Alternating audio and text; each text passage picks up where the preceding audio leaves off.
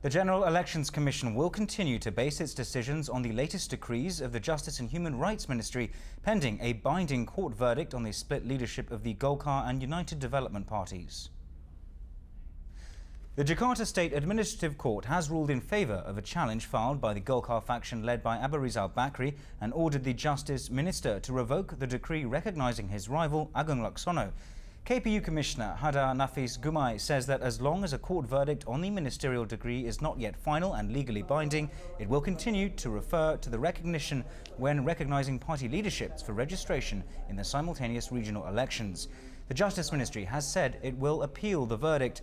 Hada cites a KPU regulation this year saying that if a court process involving a political party's central leadership is still ongoing, it would revert to the leadership recognised by the government.